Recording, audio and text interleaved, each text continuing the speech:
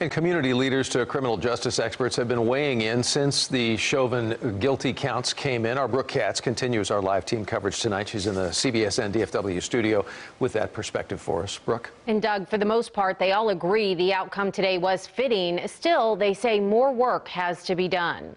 This verdict was a verdict for law enforcement, good law enforcement officers who are afraid to speak up and speak out because they will have some retaliation against them. Relief, but still reservations.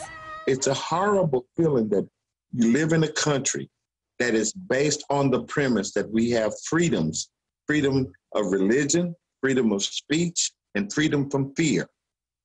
And the very person we put in position to defend and protect us are the ones that a segment of your community, the African-American community, fear for their lives. Religious leaders like Kiev Tatum and Freddie Haynes saying accountability doesn't necessarily mean justice. True justice, of course, would be George Floyd being alive today. True justice would be ensuring that what happened to him never, ever takes place again. But activists like Corey Sessions say it's a step in the right direction. The blue wall began to crumble at its foundation.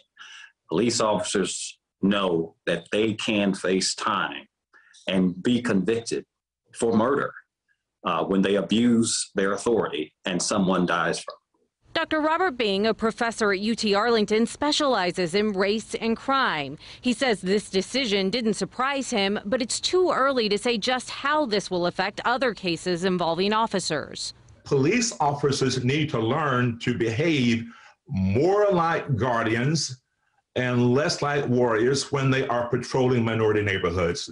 And Doug, those community leaders say they don't want to get too excited about this case and how it was handled just yet, because there are still others, including the trial for Aaron Dean, the former Fort Worth officer indicted for the murder in the shooting death of Tatiana Jefferson.